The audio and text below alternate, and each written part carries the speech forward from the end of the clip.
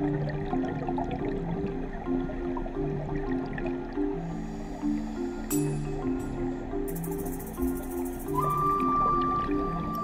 State's scientific diving class traveled to North Carolina Roanoke Island Aquarium to practice our skills and educate visitors about the National Marine Sanctuaries and the USS Monitor.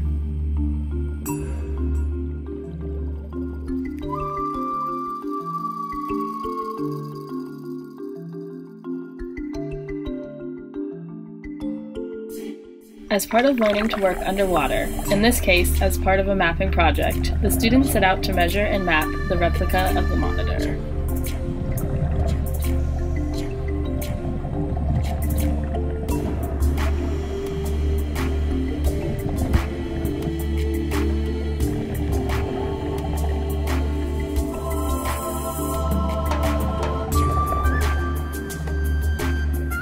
The 3 datum points chosen were locations in the tank that were permanent and easy to find, so that the measurements could be replicated on numerous dives.